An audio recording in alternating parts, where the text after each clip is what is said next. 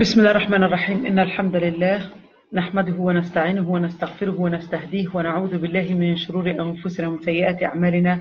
من يهد الله فلا مضل له ومن يضلل فلا تجد له وليا مرشدا. Of course, last time we talked about various topics, but today, inshallah, we're going to be continuing the second session of it, the second session or the fourth session of it actually. And part of the adab of talib al-ilm, to continue, we mentioned last time, is mentioning the stories of the pious people. And when we say mentioning the stories of the pious people, we said that that motivates us to act like them, that motivates us to at least know that this is my role model, this is who I want to be like. And especially living in the US, we rarely see good role models. We mostly see people that are not very practicing, and they tend to be the popular ones, all right? And the ones that are not practicing tend to be the popular ones. The ones that are, you could say, imitating or in that between position, where what I mean by the in between, more acting in that postmodern culture and putting that postmodern culture in their lifestyle and acting as if it was Islam, is what was right now considered popular. You're not going to be popular if you're not going to be acting in that postmodern culture. And there's a lot there that can be said about postmodern culture, but for now I want to just focus on talking about this, inshallah. اقضوا على الشر بعدم ذكره. Just like what Umar ibn al-Khattab said, reduce or eliminate evil by not talking about it, and which is something very important. In order for you to remove evil, in order for you to downsize evil, don't talk about it. Don't, even if you want to mention it, try to mention the good. Try to mention the acts of the salihin instead of mentioning and talking about what the non, or let me say the non-salihin are doing.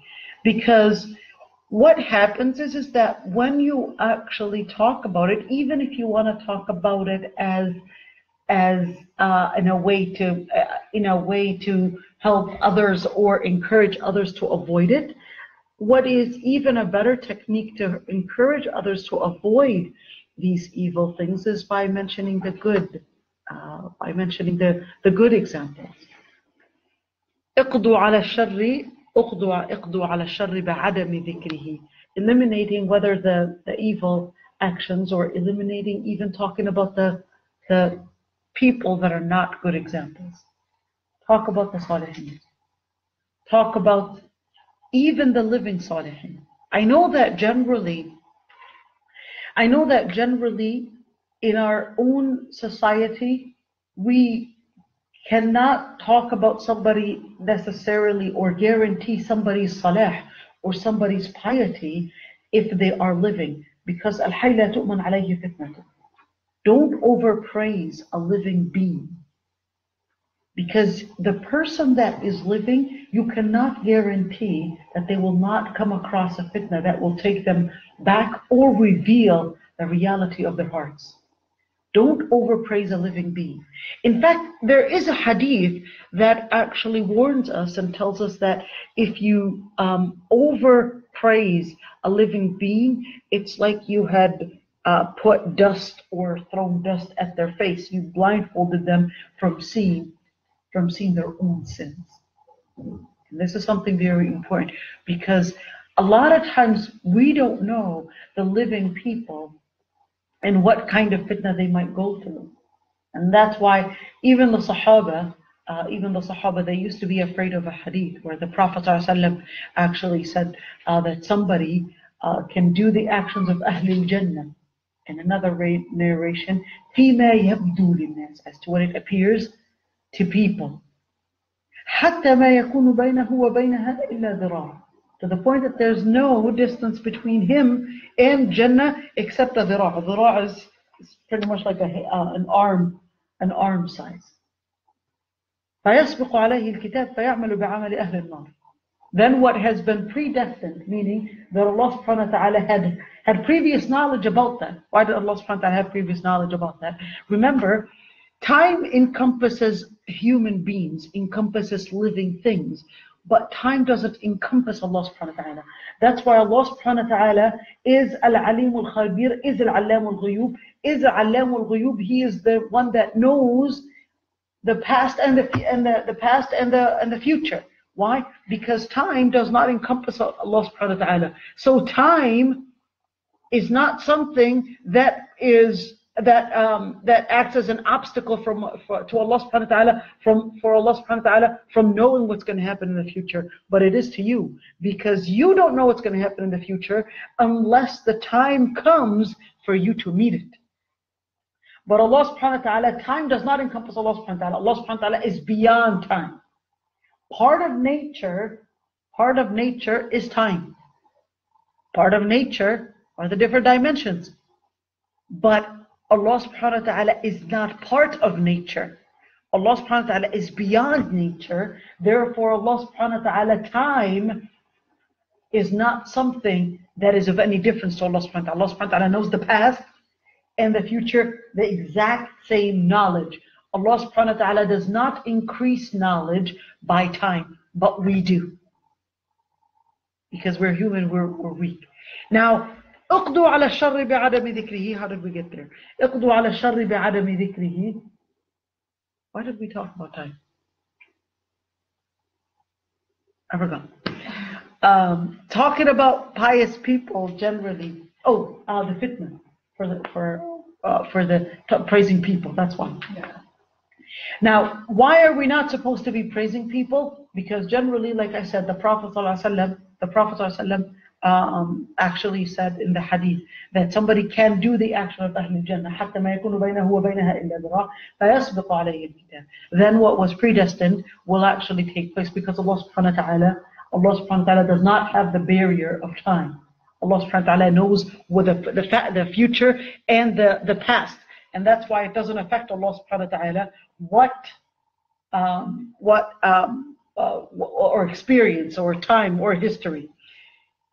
Now, speaking of that, but it is also good to mention the good things of pious people, even if they are living, as a place of encouragement, as a way of encouraging others.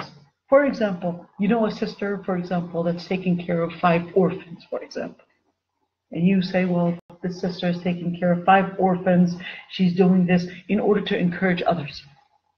But don't say it in front of her, in order to preserve her ikhlas, her sincerity to Allah subhanahu wa ta'ala. And I'll tell you, sisters, this is real.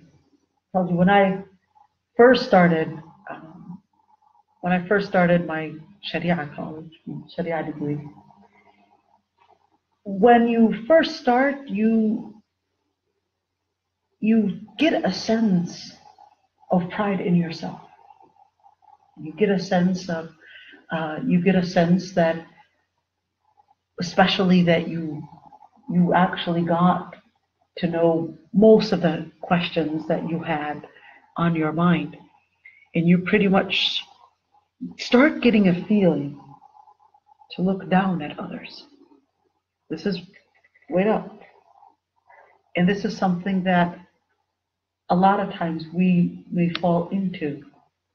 You can look down at others when you see what others are doing. But be careful.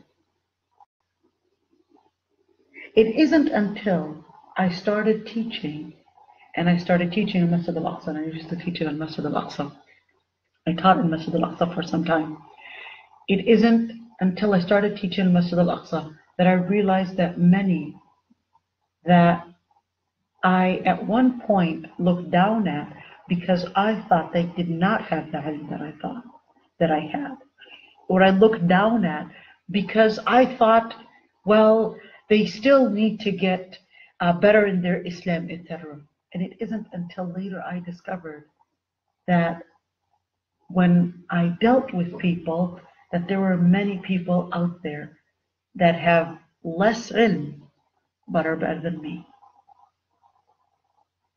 that have less ilm but have better sincerity. It's not about how much ilm you have. It's about the sincerity. Somebody can have less ilm and actually have better khushu'. Somebody can be less practicing, or as to what it appears to you, but you realize that practice being or practicing or considered religious is not necessarily as to how many layers you're covering. I'm not saying hijab is not obligatory. No, hijab is obligatory, and it is part of what enhances our iman, and it is part of what enhances our spirituality. But a lot of times we may focus on the outside and not work on the inside. It's easier to focus on the outside. It's a lot easier to focus on the outside. Simple. All you need to do is get another layer of niqab. That's all it needs. Another hijab, another mandil, another hijab. Put 3 minutes. You may think that, oh, that's all it needs. Sure, I'll wear a coat too. That's not necessarily what it takes. It's working on your heart is harder than working on the outside. Why? Because it requires sincerity. Because it requires a moment of facing your own desires or your own hawa. Because it takes a moment for you to realize the reality of your own self. And we don't want to realize the reality of our own selves. Because our ego steps in, our shaitan steps in to convince us that we're better. And that's why we become defensive when somebody else is criticizing us. We always think we're the center. Whenever we are at fault in something, no, we always want to convince ourselves that we have a good excuse for it. And subhanAllah, I mean, without us realizing, when we're just glued to our books or glued to learning, we may think at one point that fasadan-nas. We may think that everybody had become fasid, everybody had become bad, evil, lacking religiosity. There's a hadith where the Prophet ﷺ actually said, it has 2 narrations. Man qala halaka an-nas fahuwa ahlakuhum. There's another narration, faqad ahlakahum. Both interpretations actually have a totally different meaning. Number one is that whoever said that people are destructed, he's the one that destructed them. And the other interpretation, whoever said that people are destructed, then he's the one that's the most destructed out of all of them. Scary, huh? This is very important because a lot of times we may think, oh, everybody is fasid. You know, that's actually not true. There are many people out there. And in fact, when I say iqdu ala sharri ba'da adami dhikrihi, it's very important, although indeed there is lots of fitna. And I'll tell you, at least here in America, I mean, I think that the times that I have seen people that at one point this week, niqab and hijab and covering her face and covering all her body and so keen about this is bid'ah and that's not bid'ah, and then a week later she's all tattoos and all piercing. I've never seen this, at least anywhere else in the world, where the person is salih one day and talih the other day. And this is really scary. And I've only seen it here, and especially during our time today. Our times that within these past 10 years.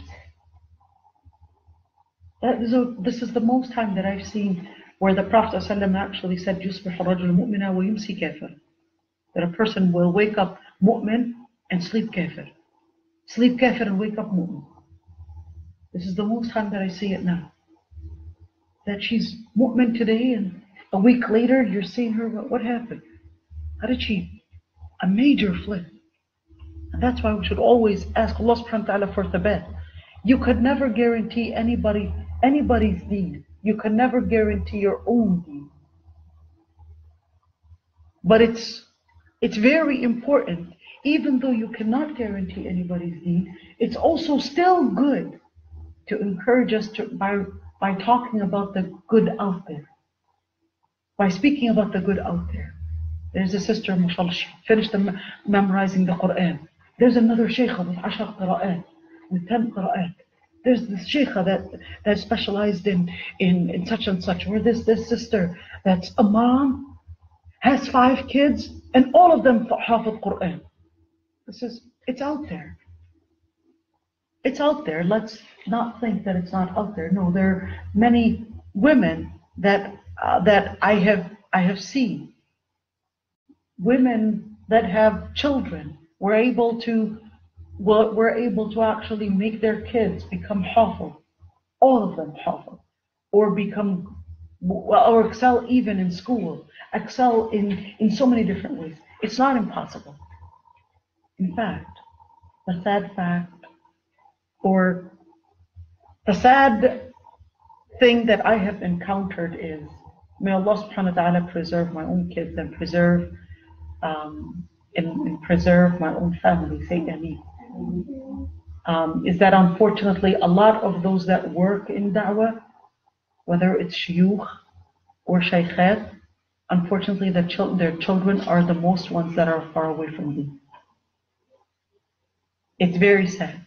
Why? Because a lot of times, from what I've realized, is that a lot of times the people that are teaching or the people that are studying may be so focused on their own teaching and their own classes that they might forget their own kids or their own family, or even implementing it on ground.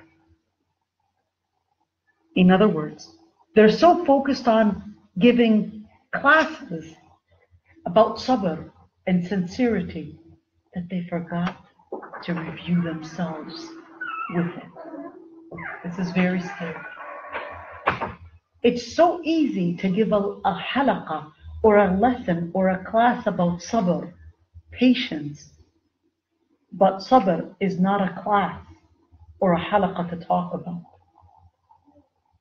It's hardship to live. When you say it's hardship to live, it's something that I remember. This is just a story. I don't know if they're listening, but I'll tell you, it was so hard for me. One time I had one of my students actually got cancer. She's a 5-year-old girl, had cancer, and till this day, I mean, I must admit, I remember that moment when she got cancer and I was asked to make dua and all that. I couldn't hold myself, really. I couldn't hold myself because of the great sabr that the parents had. Because I imagined myself, if God forbid anything happens at least close to this, I don't know if I will have that sabr. The father, I don't know if he's listening to me, but the father, especially, and the mother, both, when the girl, I went to their home and the girl was lying down on bed. Both the father and the mother are doctors. And the father, because he specialized in, I think, respiratory system or something like that, he did the tests and then takes the x-ray and realizes that after doing all the different chemotherapy and bone marrow and all that the girl, that the chemotherapy and all the different treatments that they were trying to do wasn't going to work, or it didn't work. So takes the x-ray and then looks at the x-ray and then realizes that his daughter, his 5-year-old daughter, only has 2 weeks to live. Takes the x-ray, takes out all the machines, tells his wife, let's go home. Take your daughter, she's only got 2 weeks to live. This is real suffering. I don't know, it's so easy, it's such an easy word, I'll tell you.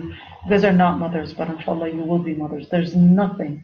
A mother would, for a mother, feeling the pain herself is easier on her than seeing her child feel the pain. Yet the father, the mother who's a dentist, looks at the daughter and guess because of her specialty being a dentist and not a respiratory doctor, she looks at the daughter and she's realizing that that her daughter is breathing in a hard way. But the father just says, look at your daughter, she's taking her last breaths. I don't know how he was able to say these words. To actually look at his own daughter taking her last breath and just hold, not be able to do anything, and just right there watch his own daughter take her last breath.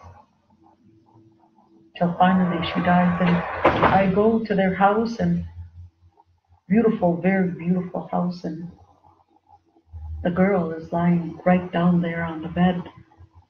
Everybody is just looking at her. She's bald and 5-year-old girl and holding their tears until the dad asks me, is it okay for me to cry?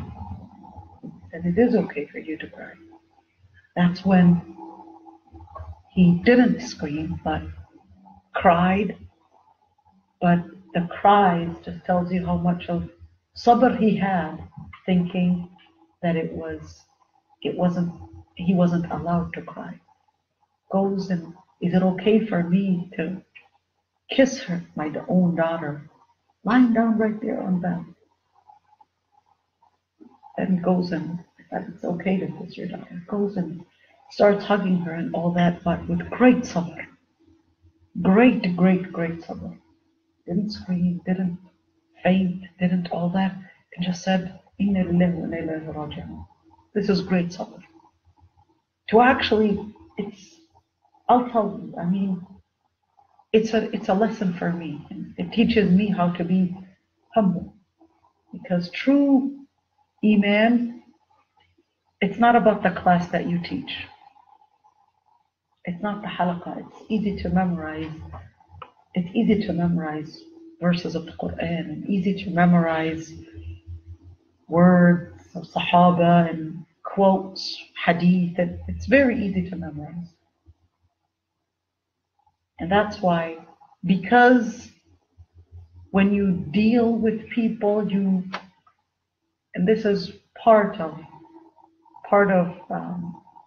Iman elevation and spirituality elevation, that when you take the moment to deal with the people, you realize that there are many out there that are a lot better than what you actually thought. There are salihin. There are salihin. There are salihin men. There are salihin women. Don't imagine and don't let the things that are out there talking about domestic violence tell you that, okay, there's no way that there's going to be a salih brother. No, there's salihin brothers, and just like you see out there, same thing for the brothers. We say there are salihin women too. Don't be fooled by all the fitna that's outside and think that it doesn't exist. No, there is salihin, and there is salih. There are good people out there. And that's why it's very important to actually bring those examples for us to learn, for us to take, and for us to see that some of these people out there that you once prejudged that they were halaku, that they were people that were going to be destructive, you then become humble and you realize that I need to learn from them. you realize that ilm, it's not just memorizing things, but ilm is a sincerity in the heart. The ilm is a sincerity in the heart. When does sincerity in the heart, when do you see it reflecting? When real fitna comes. When real fitna comes. The fitna can be in many ways. The fitna that she couldn't find the right brother to get married to, so shaitan is convincing her that, if only you reduce your hijab, if only you put more makeup on, etc. Whereas a brother, it's because you don't have, you're not focused on your dunya, and the list goes on and on. The fitna can be in money, the fitna can be in health, the fitna can be in looks, the fitna can be where it can convince you that it's only this obstacle, or Islam is your obstacle, or haram is your obstacle. And it's so sad that right now we're getting a lot of different things that are trying to shut down doing da'wah, or al-amr bil ma'ruf wa nahy anil munkar, ordering for what is good and forbidding what is evil, by labeling anybody that does da'wah as haram police, or anybody that does da'wah as extreme, boring, being judgmental, without us realizing that a lot of times these types of words are really just coming out from a postmodern philosophy that regards that there is no truth, that regards there is no standard to base your definition on. Therefore, you cannot call something right or wrong. Therefore, the second that you call something right, you have considered a particular thing being wrong, then you have been condescending to others. So you're realizing we're taking in this philosophy, and then unfortunately, many are out there taking this type of philosophy and telling you it's supported by Islam. MashaAllah. La hawla. This is something that's very common right now. اقضوا على الشر بعدم ذكره does not mean do not do da'wah or amr bil ma'ruf wa nahy anil munkar. اقضوا على الشر بعدم ذكره, by not talking about evil and you're replacing it by talking about the good, by talking about the salihin, or those نحسبهم كذلك, those that they seem to us from the salihin, in order for us to take them as good examples.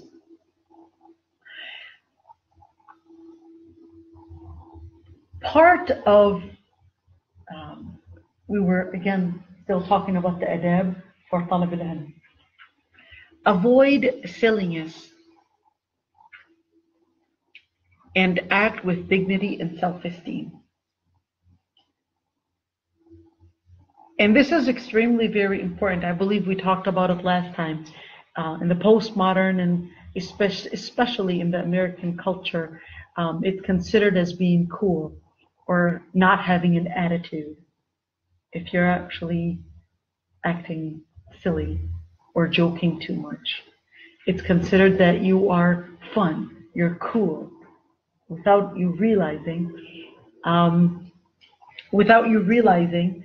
this actually takes many into acting silly and losing their muru'ah.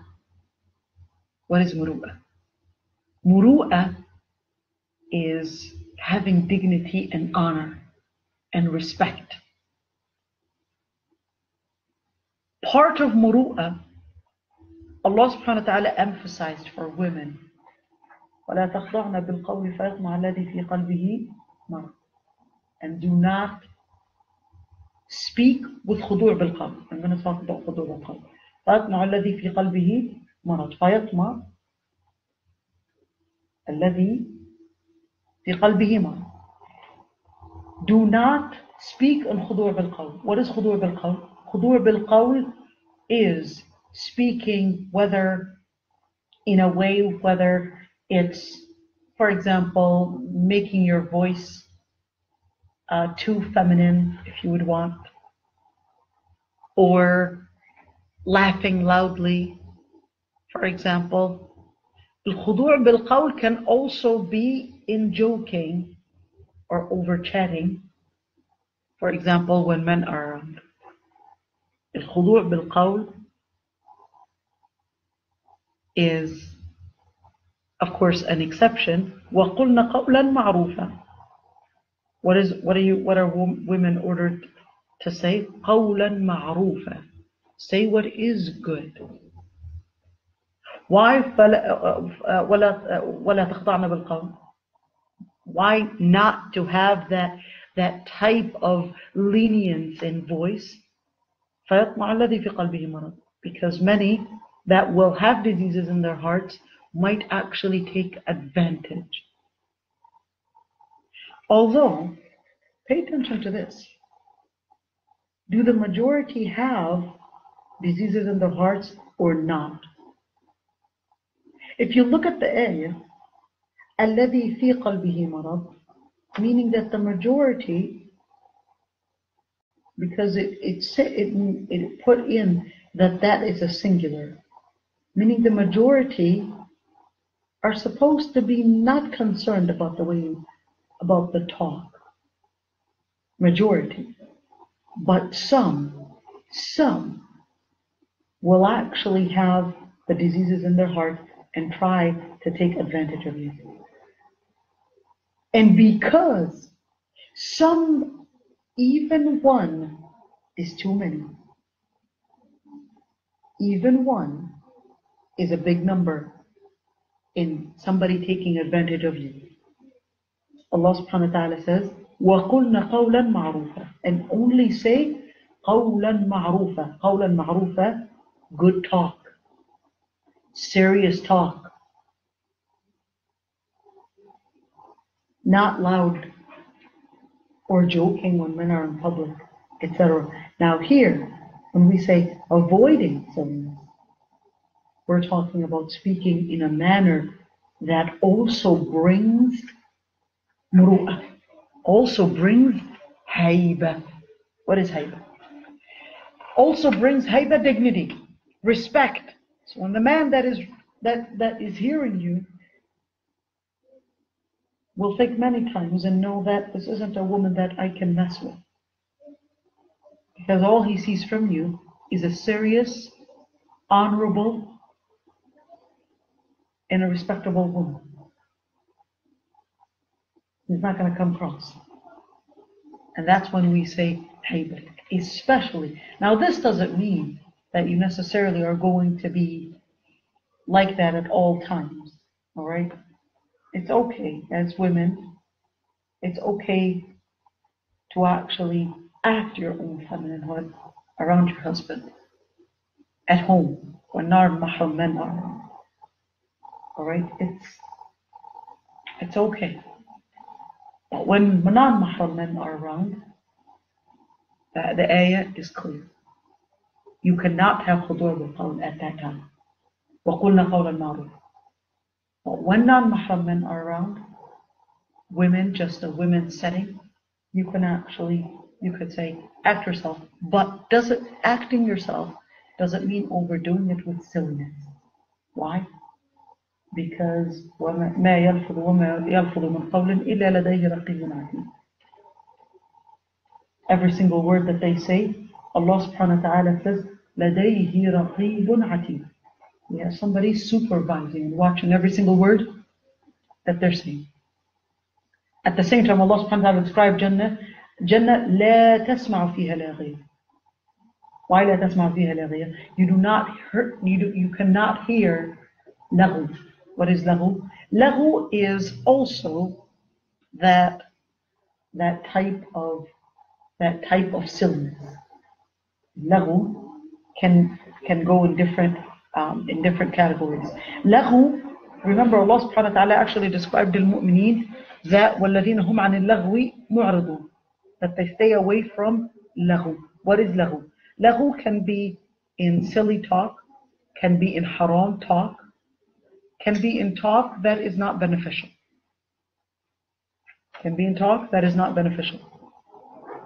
And this is something, unfortunately, that we mostly actually see in our life, where it's just being too silly. It doesn't mean that, or let me say, the Salihin, or even in the book, it's called مختصر منهاج القاصدين.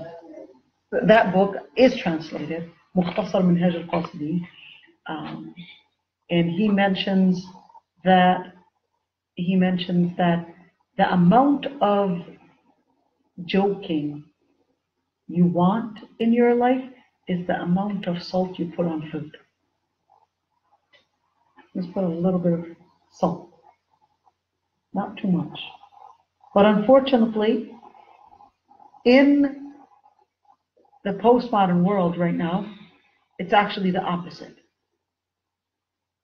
The amount of seriousness is most of the talk. The Salihin used to say سمي المزاح مزاحا لأنه زاح صاحبه عن الحق. The word muzah actually comes from, it actually means to joke, but you don't actually see it. Like if you look at the word here, muzah, it actually comes from the verb zaha. Zaha actually means to move. To move. And here they said the word muzah, or be joking, actually comes from the root zaha, because it moved the person that is joking, from truthfulness, from being just, from being honorable. And this is unfortunately very common during our time today. Al-Ahnaf ibn Qais, who was one of the Tabi'in, he never met the Prophet ﷺ, but he lived during the time of the Prophet ﷺ. Al-Ahnaf ibn Qais, he was known, and in fact the Prophet ﷺ made dua for Al-Ahnaf ibn Qais, even though he never met him. Al-Ahnaf ibn Qais, here's a small story about Al-Ahnaf ibn Qais. Al-Ahnaf ibn Qais was in his tribe, like in his city, and he hears from the Sahaba somebody making da'wah. The other people were mocking him, or mocking the Sahaba. So Al-Ahnaf ibn Qais starts telling the people, he's just telling you haqq, why are you mocking him? So the Sahabi later goes to the Prophet ﷺ and tells him there's a guy named Al-Ahnaf ibn Qais, and that he was actually following me, and he was telling people, don't mock him, he's saying something good. So the Prophet ﷺ said, Allahumma aghfir li-Ahnaf. Ya Allah, forgive Al-Ahnaf. Now Al-Ahnaf never got to meet the Prophet ﷺ, but at least he got the dua. At least he got the dua. Imagine, you guys, Ya Allah, having the Prophet ﷺ make dua for you. Wahiba. Amazing. Imagine the Prophet ﷺ making dua for you.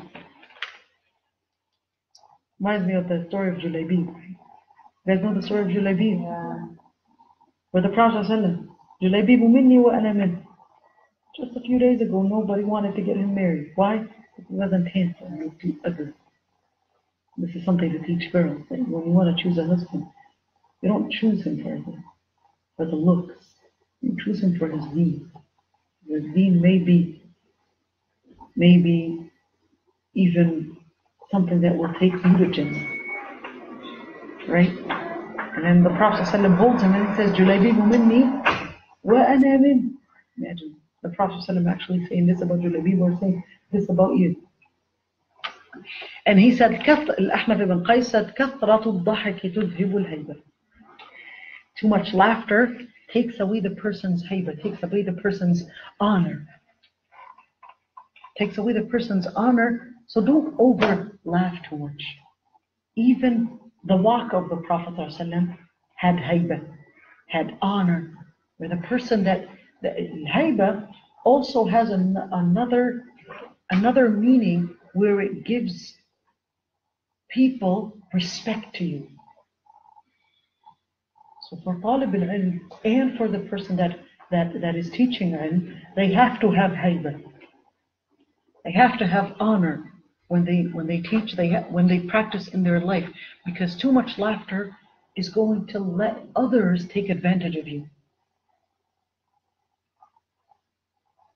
The best way to have honor is reducing talk. Don't talk too much. The more you talk, the more mistakes you make. The more mistakes you make, the less you'll hear to gain ilm. The more you talk, the more mistakes you will make. The more mistakes you make and the more you talk, the less you'll hear ilm.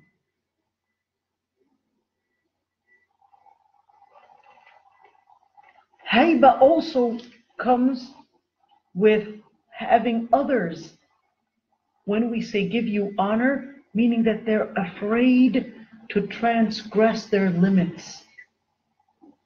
Trespass. And this is especially important